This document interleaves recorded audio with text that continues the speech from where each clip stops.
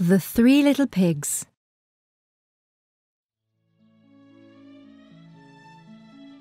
Once upon a time, there lived 3 little pigs. One day, they decided to leave home and build houses of their own. The first little pig thought that straw would make a good house. He built the house very quickly, and he was very pleased with it. The second little pig thought that sticks would make a fine house.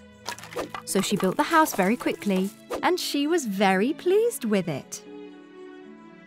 The third little pig thought that bricks would make a strong house. It took him a long time to build the house, but he was very pleased with it. One day, a big, bad wolf came along. He saw the first little pig in his house of straw. Little pig, let me come in. He snarled. Not by the hair on my chinny chin chin, Cried the first little pig. Then I'll huff and I'll puff and I'll blow your house down. Growled the big bad wolf. So he huffed, and he puffed, and he blew the house down. The first little pig escaped and ran to join his sister in the house made of sticks.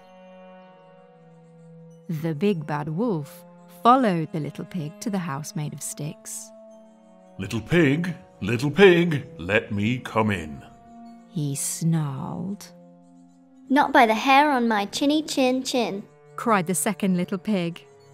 Then I'll huff and I'll puff and I'll blow your house down.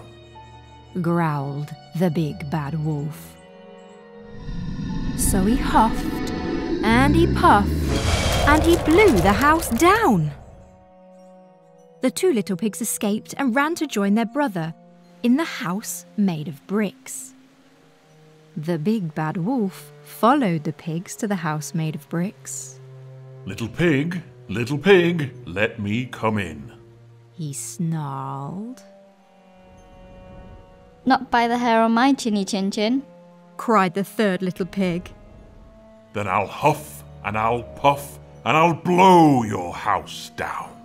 Growled the big bad wolf. So he huffed, and he puffed, but the house was too strong. No matter how hard he tried, he could not blow it down. This made the big bad wolf very angry. He climbed onto the roof of the house so he could crawl down the chimney. The big bad wolf was in for a big surprise. The third little pig had been cooking a big pot of stew. The wolf fell right into the pot. Splash! The wolf was very shocked. He jumped out of the pot and ran straight out of the house. He never came back again. The 3 little pigs lived happily ever after in the house made of bricks.